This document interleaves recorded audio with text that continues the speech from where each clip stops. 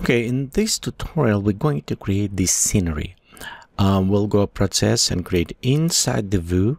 The VUE will create a couple pounds around. We'll create a landscape working with the terrains, create mountains far away.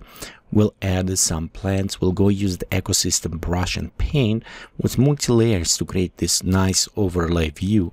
As well, we work on atmosphere to create some depth and effect. We will have a little bit tutorial at the end how to touch up in Photoshop to creating paint-alike look. Very short kind of descriptions, but overall we will see how you can just have it fun, relax, nothing very complex, but express your creativity with creating beautiful sceneries with a VUE application. This will work for almost any versions. You don't necessarily need to use the ecosystem population module if you don't have it, but it does help to work with the plants when you start painting and placing them on the terrains. So let's go ahead and start working on this image.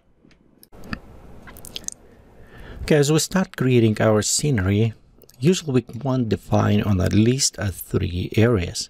It will be background, middle plane, and foreground. So out of front, we'll put it some plants that create this close-up view, and this is what give it a somewhat preview of the distance. I found out it's very easy to start with the background.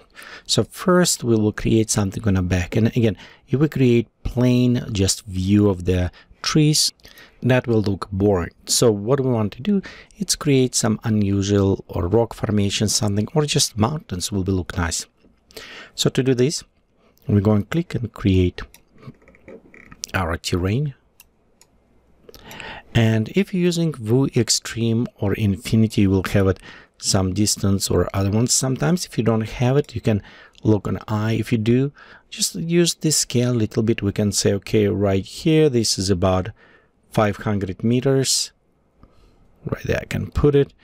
So this is our mountain, and I can move mountain about 500 meters away. So if I want to put kilometer, I can put it probably around camera right here, and it will take about 1 kilometer away to my mountain. So again, this is just very rough positioning, but it's give it kind of visual position. You also can go inside the measuring tool, and right here you can see we have this is from positioning from the center.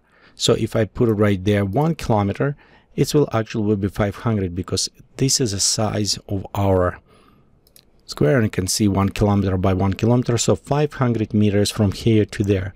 So if I want 1 kilometer from the center of point from our camera, our middle point of our scenery, and if I want to create it to my mountain, I need to go right here and take in calculation about 1.5.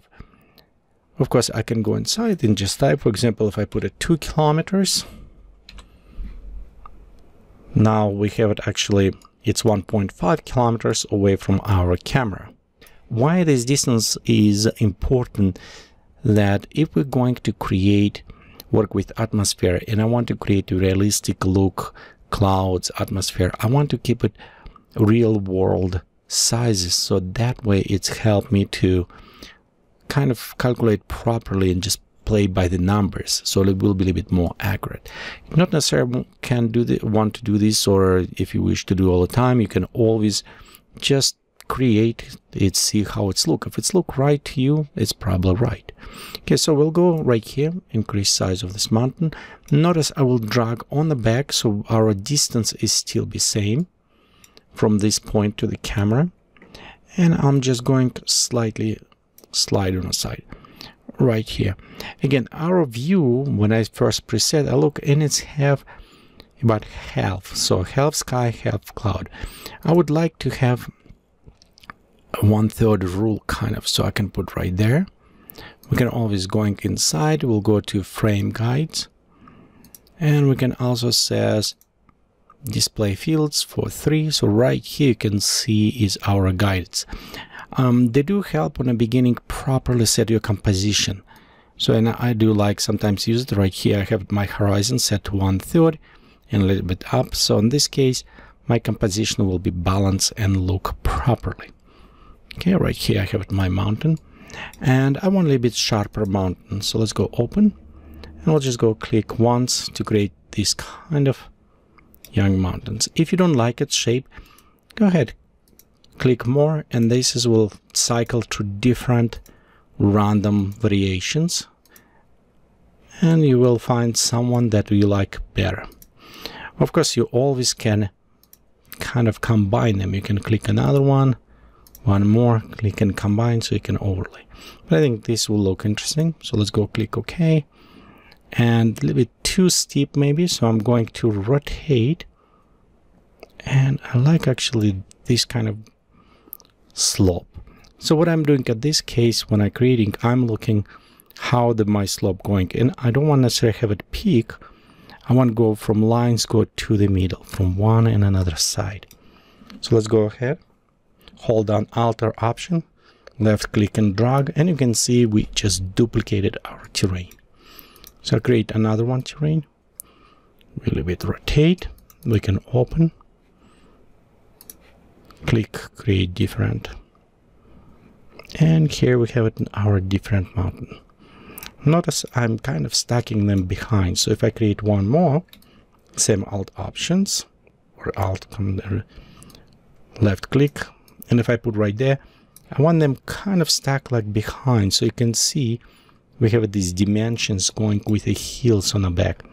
Again, the more I move it away, a small hill will become invisible, so you want to increase in size, maybe right there. Let's go increase, change shape, click OK, and right here we have a nice beautiful shape on a mountain.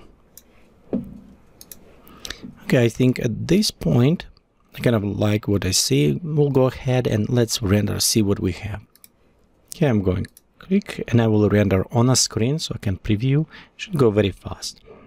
At this point I don't care too much about atmosphere or other things. What I'm caring is how my mountains looking, and it seems like look good. We have a little bit higher position right here if I draw the straight line.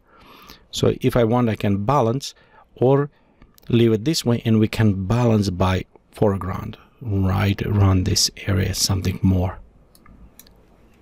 Okay, so I think this is for the background, raw kind of preset, doing well. Of course, we can twink a little bit more, adjusting. You know, let's take camera and bring just slightly up. There you go, a little bit better line. Okay, so let's go work on the foreground in the next tutorial.